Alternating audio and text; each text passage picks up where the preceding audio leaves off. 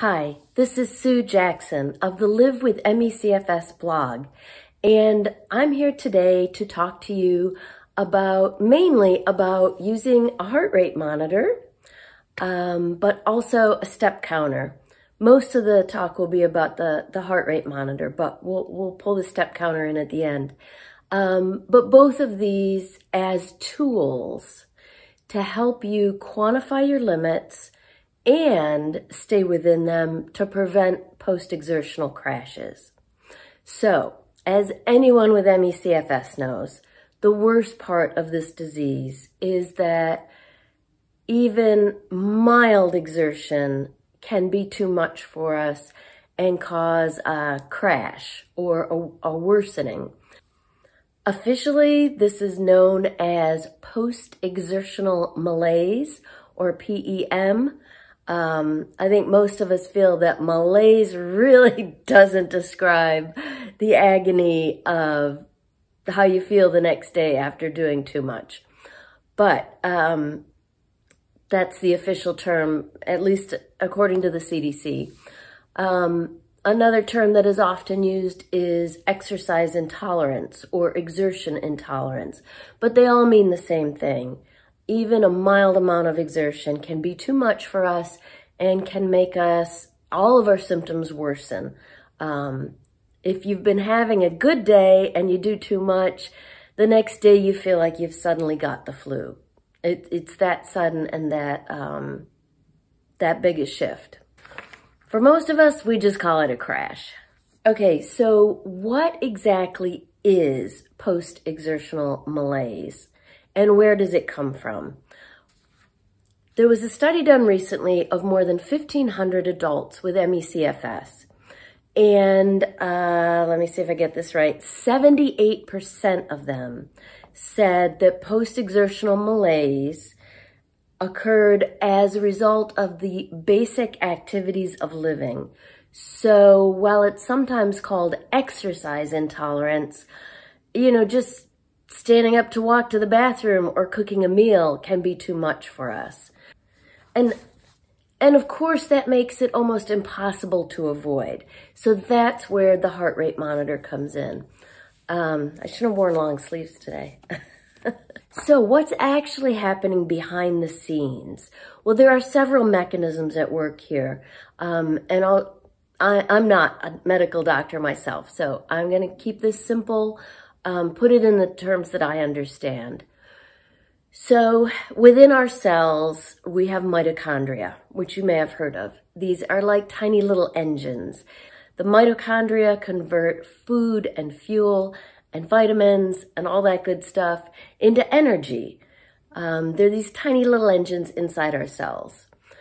With ME/CFS, the mitochondria aren't working properly. And as a result, our cells don't use oxygen the way they should. So let's start with some definitions. For most people, most healthy people, if they're exercising, the cells are using oxygen to convert to energy, and that's called aerobic exercise. I'm sure you've heard of that before. Aerobic simply means uses oxygen.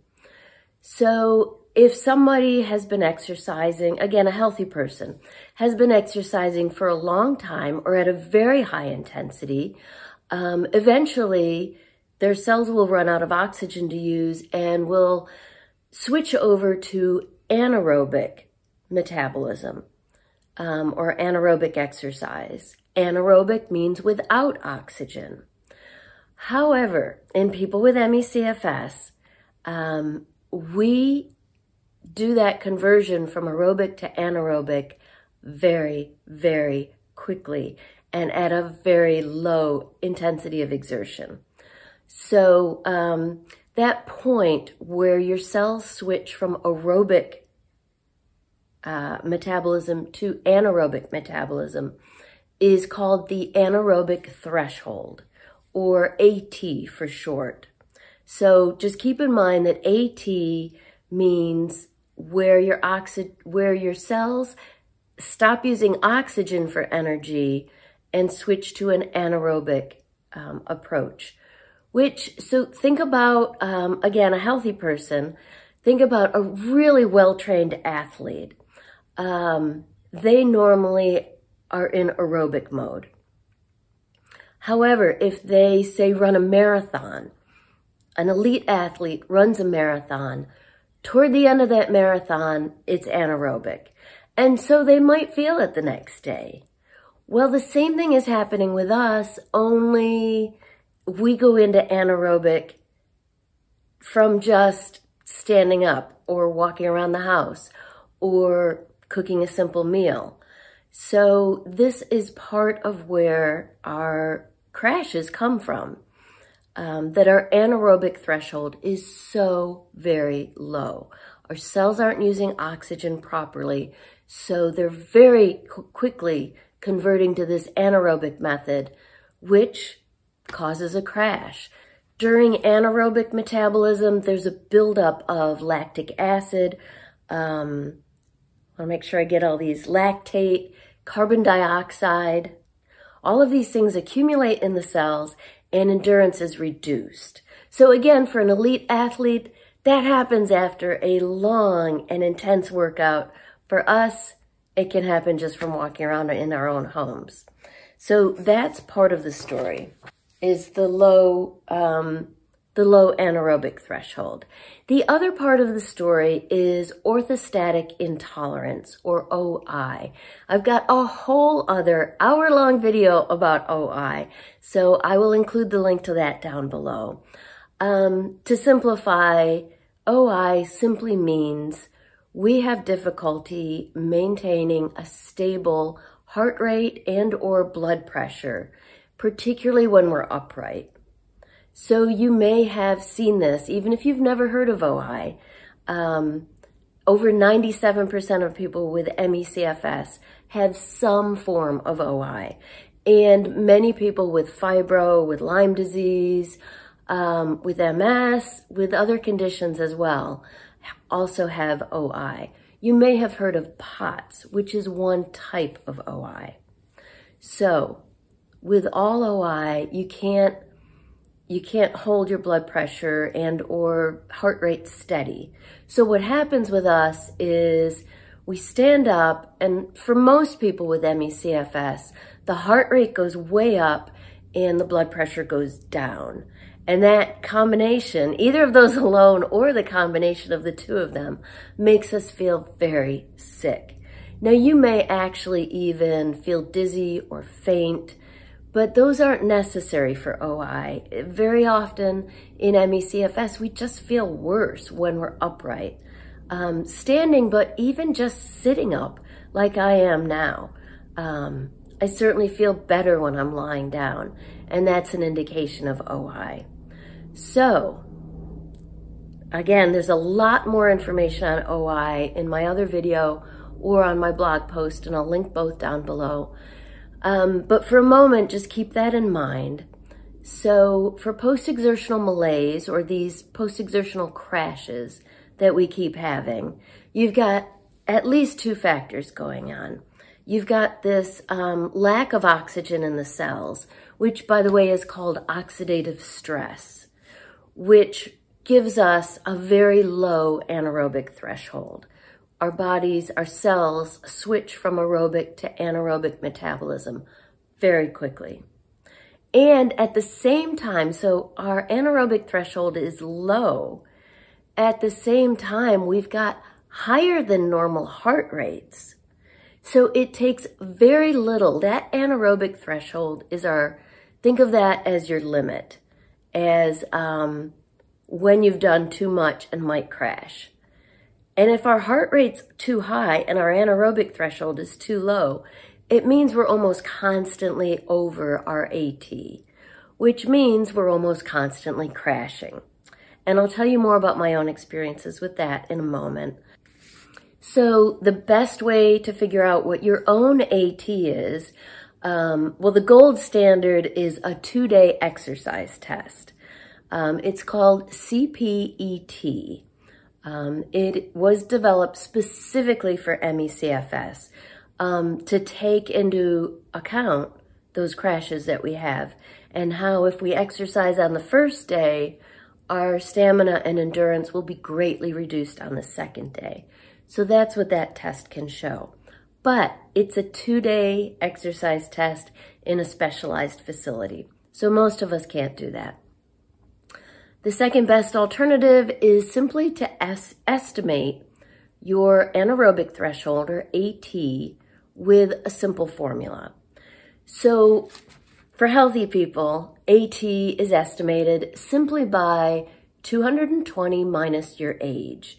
That's how most people estimate their AT. That's what a fitness tracker will do automatically. You put your age in and it tells you that's your anaerobic threshold. For us, with ME/CFS, again, our AT is much lower than in healthy people. So for us, the formula would be 220 minus your age, and then multiply that by 0.6, or 60% of what a healthy person's AT would be. That gives you a rough estimate. Now, if you're severely ill, you should probably use 50% or 0.5 as that multiplying factor. There are additional details. I wrote a whole article about this for the ProHealth website, and I'll include that link down below as well, because it's got additional details on calculating AT for us. But this is a good starting point. And you really don't need anything more than that as a starting point. Estimate your AT with 220 minus your age times 0.6. That gives you an idea of what it is. So for me now in my 50s, calculated like that, my AT is 100. It might be a little lower than that now, the calculation, but I'm going to stick with that because it's an easy number to work with as an example. Now, in reality, my AT is actually higher than that, and I'll talk about that in a little while, because that's as a result of using a heart rate monitor and treating OI and some other things I've done. So you can increase your AT over time, and I'll talk about that later. But for now, let's just use as an assumption that my AT in my 50s is 100. So what that means is I can use a heart rate monitor and set the upper limit to 100 with an audible alarm, and then if I'm wearing the heart rate monitor, anytime I go over my limit, it will beep at me. So I should have put it on upside down so that you could see it better. But as you can see, it's about 90 right now. And that's just sitting up. That's also with beta blockers in my system. That's the treatment I use for orthostatic intolerance. It brings my heart rate down by about 30 beats per minute. And more on that in a moment too. Let's just start with the measuring. So you've got an estimate of your AT. Now you need a heart rate monitor. Again, the articles that I'll link below include lots of tips on finding one. What I'm wearing right now is unfortunately no longer available.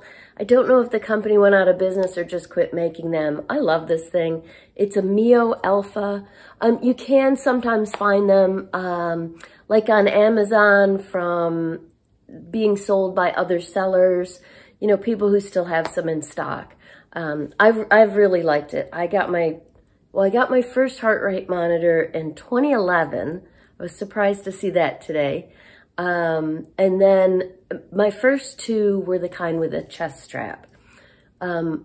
Most of those are made by Polar. There may be other brands making them as well. The problem I had with the chest strap was just, it was uncomfortable. It was inconvenient. Now I imagine this is a much bigger problem for women than it is for men, but I could not easily put it on in public. The newer ones had, you had to put contact gel on the back to make it work right. It was just, and with all that trouble, it actually wasn't working that well for me.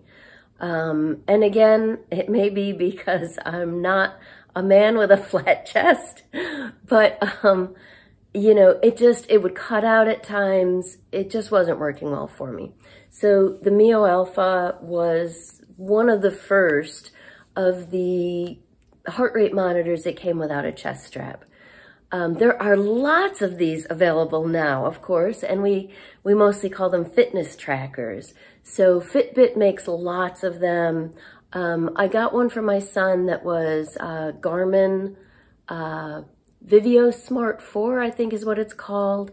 Again, all the details are in my blog post and my article below. What you want, here are the features you want to look for. You want a big readout that you can easily see and a constant heart rate readout. So if it's a fitness tracker, it may have a bunch of different functions, but you want to be able to set it at heart rate and have it stay there with a visible readout so you can just glance down anytime and see what your heart rate is. You also, as I said, want to be able to set an audible alarm for your own personal AT. So you don't want, the cheaper ones may come pre-programmed to calculate your AT based on that formula for healthy people, which doesn't work for us. So you want to make sure that, that the one you buy allows you to set a custom upper limit. Before I bought my son the Garmin, I actually called Garmin tech support and asked them that question, and they explained to me how to do it. So it's just something to look for. Those are really the two biggest things you want, as well as just being comfortable so that you'll wear it. Now, when I did a little informal poll recently in some of my online groups of people with ME/CFS, most people said what they're really loving now are smartwatches. Now, I have a brand new Apple Watch my husband gave me for Christmas. And as you can see, I haven't even turned it on yet. I got COVID right after Christmas, so my energy level has been really low. But this is high on my list. I'm going to figure out how to use it and get it started, because almost everyone I talked to said their favorite way to track heart rate was with a smartwatch, like an Apple Watch, or Galaxy makes their own now too. So those are your different options. So find a heart rate monitor that you like, figure out how to set that upper limit with an audible alarm for your own personal AT. And then you can kind of test it out to see whether your AT estimate is accurate for you. So the more severe your disease, likely the lower your AT is. And that's why, you know, the calculation is just an estimate and you want to test it out a bit. So start wearing your heart rate monitor. Wear it all the time for the first few days at least, or the first week, because you want to get a baseline of how much exertion you can tolerate without crashing the next day, and how much is too much for you. So start with that limit that you calculated. If you stay below that for a couple of days and you're still crashing, then it's too high. Play around with it a little bit, lower it by 5 beats per minute, try it again, see if that prevents a crash. On the other hand, if you find you can go over your limit by a certain amount and not crash the next day, then your AT may be a little bit higher. So you can adjust as you get experience. So for me personally, when I first put on that first heart rate monitor, it was a tremendous learning experience. I had no idea that almost everything I did all day long had me over my limits. My plan when I got my first heart rate monitor in 2011 was to use it when I was doing more exerting things, like taking a walk or going to the grocery store. So the first day I strapped it on, I was gonna take a walk. I got it on, got it started, set the alarm. I stood up and it was already over my limit. At the time, I think my limit was about 105, and just standing up, you know, pushed it to like 108 or something. And so I walked over to the door and I bent down to put my sneakers on, and it started beeping at me, and I looked at it and my heart rate was up to 115. My limit was 105 and I hadn't even left the house yet. So I did manage a very slow, very short walk that day. It took me about 15 minutes to just do a really short loop around our cul-de-sac. I was going really slowly, but my heart rate was still over my limit much of the time. So that was a real learning experience for me. And especially that putting my shoes on made my heart rate go higher than actually walking. So from then on, I decided to wear it for a week or so. And it was eye-opening. So what I learned was that almost everything I did put me over my limit. My resting heart rate, like if I was on the couch with my feet up, might be in the 90s. And standing up, you know, stand up to go to the bathroom or get a cup of tea, and it would easily go over my limit of 105. And actually doing something really exerting, you know, like carrying a load of laundry, taking a walk, you know, and it shot way up. I found that it surprised me what was over my limits and what wasn't. So I could go grocery shopping and I could manage pushing the cart, walking around the store, checking out. The part that put my heart rate over the limits was carrying the groceries inside in the house when I got home. And that was my first time learning that lifting and carrying things raises my heart rate quite a bit. Anything that uses your arms, you put your arms up over your head, yeah, and it goes up. So that was a learning experience. I also found that doing a load of laundry could shoot it up to like 130. And I was like, you know, but again, I was using my arms, I was lifting, there was a lot going on there. If you've ever experienced taking a shower and feeling horrible afterwards, well, that's from OI. The hot water makes your OI even worse. So it raises your heart rate. And I found, you know, if I put my heart rate monitor on right after my shower, it was at like 130. So that was my learning experience. And I realized I could not live and stay within my limits. I mean, I couldn't manage the daily functions of living. Just like that study I mentioned at the beginning, where 78% of the people said basic daily living functions made them crash. I learned the same thing, which was why I was in this constant state of crashing. You know, so many bad days. And if I felt good one day, I was guaranteed to feel bad the next. It was because my heart rate was almost always over my limits. So there are a couple of things you can do about that. There was just a case study of one person, but it was done by the Workwell Foundation, which is like the #1 exercise intolerance research organization in the world. We're very lucky to have them focused on ME/CFS.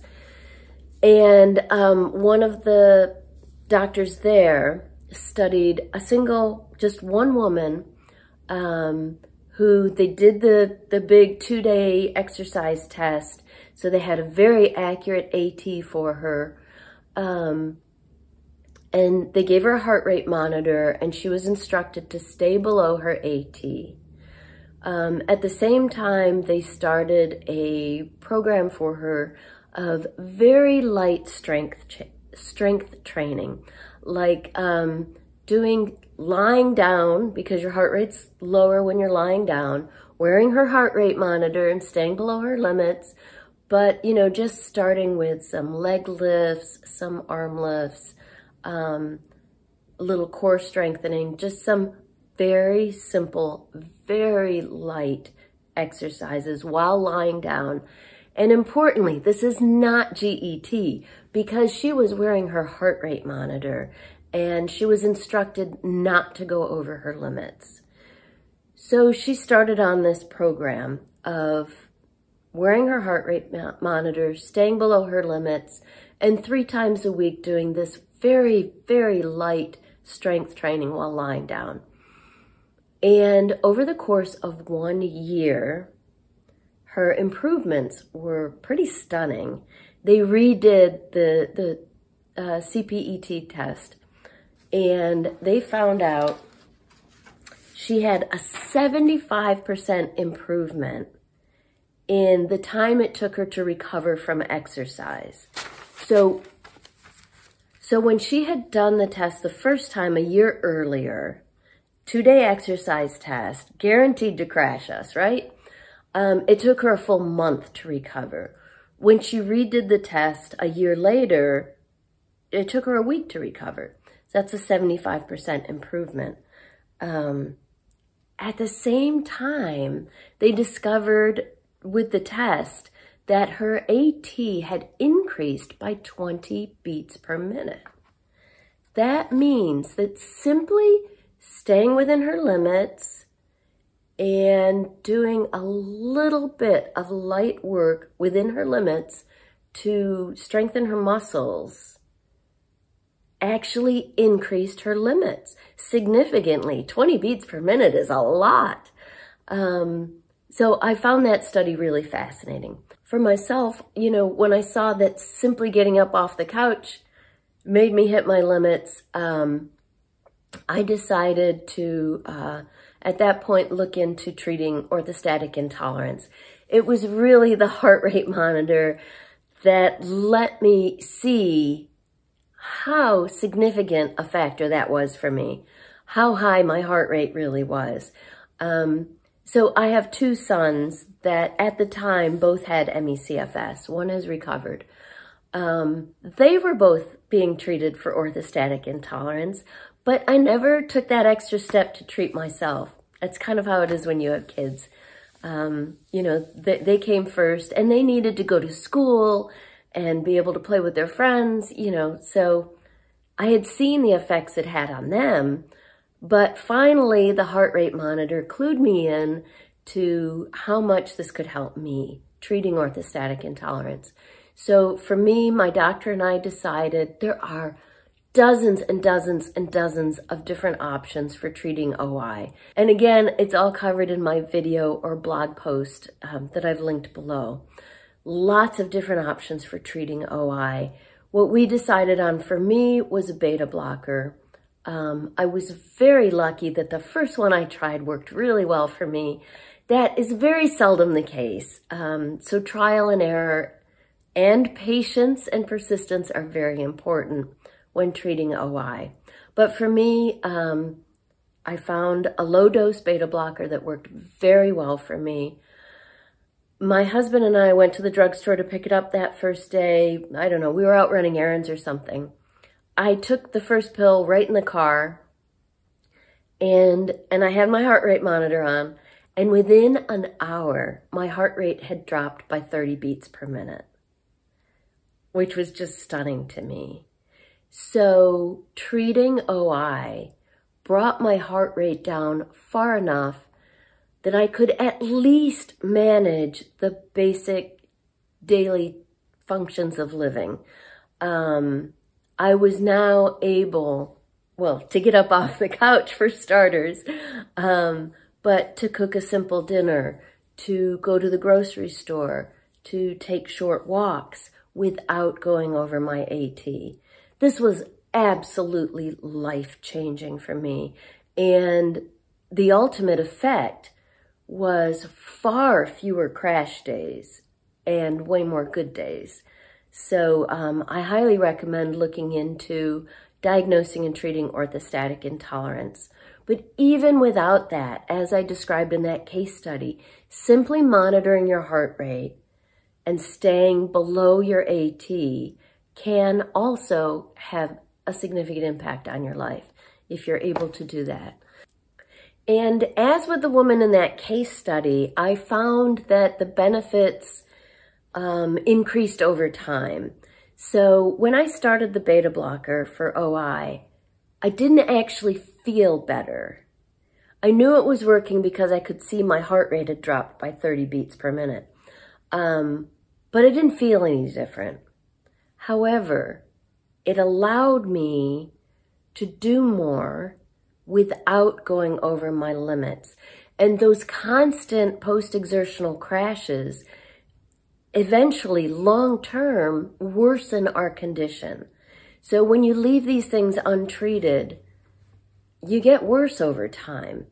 And treating them has the opposite effect. I was very pleased to find that over the next several years, although I didn't feel better immediately, I did over time because I was able to do more. I was crashing less. I was able finally to walk a little bit, to begin some light strength training exercises. And as with the woman in the case study, I do a lot of that lying on the floor to keep my heart rate down. And then as my fitness level improved and my muscle tone improved, that further improved OI. And I did eventually feel better from all this. So avoiding crashes is really important, and the heart rate monitor can help you do that. So very briefly, I want to cover one other tool that I only recently discovered, and that is counting steps. It's another way to quantify your limits and to know when you're doing too much. Now, I had all these plans for showing you exactly what I've been doing, and then as I was setting this up, I realized I use my phone, which is my step counter, to record this video, so I can't show you that. I will insert some graphs here from my phone. So, okay, don't laugh, but I'm new to smartphones.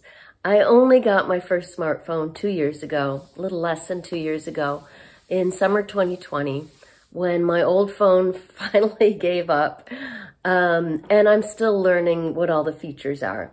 So I had read an article about some of the health features on an iPhone, which is what I have. And I had no idea there was a step counter in my phone. So normally, particularly around the house, I don't carry my phone with me. I leave it sitting on the counter. But I began carrying this is just a few months ago, I began carrying my phone in my pocket with me all day long and looking at the step count at the end of the day. And I learned some really interesting things. Just like the heart rate monitor, it offers a quantifiable way to measure my limits. I'll show you a weekly graph. Now take a look at what I discovered was any day I got close to or exceeded 4,000 steps was too much for me. I would crash the next day. So take a look at one of my weekly graphs.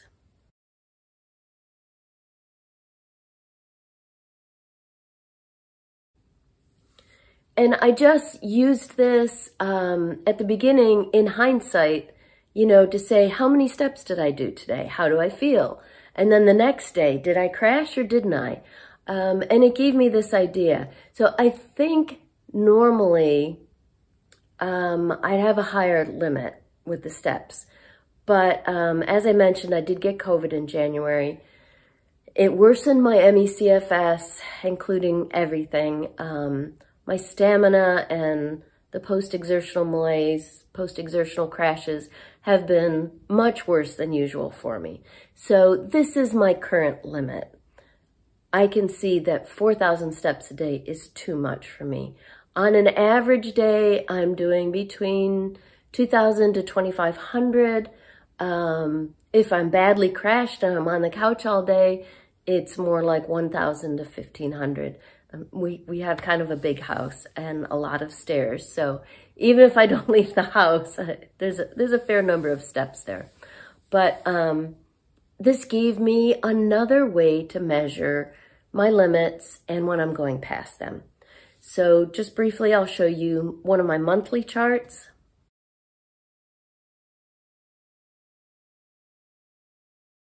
So you can see there the ups and the downs. I can compare that to the calendar where I track how I feel and see where the crashes are. And it was really enlightening to me to look back at the 1 year data, because even though you can see the big jump a few months ago when I started carrying my phone all the time, but even before that, you know, if I was out of the house, I had my phone either in my pocket or in my purse. I guess it counts as steps either way. And you can see in my graph of the past year, you can very clearly see that I was doing well in May. I got my 2 COVID vaccines, which knocked me out for a while. You can see I went down in number of steps and just gradually came back up. You can see that I was doing quite well by the end of last year. And then you can very clearly see January when I had COVID and I was pretty much bedridden for 3 weeks. You know, there's hardly any steps there. And then the last 3 months, as I've been carrying the phone with me and counting all of my steps. So I'll show you that.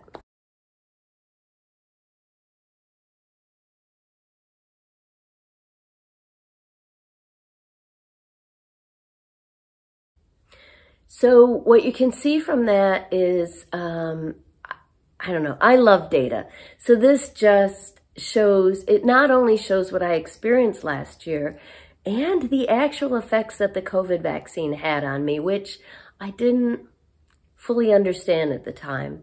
But it also shows, since I had COVID in January, I have felt really stuck and plateaued, but I can see that each month since then, I've been able to do a few more steps.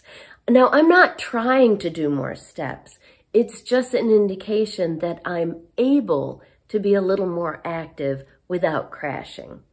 So that's how I'm using my step counter.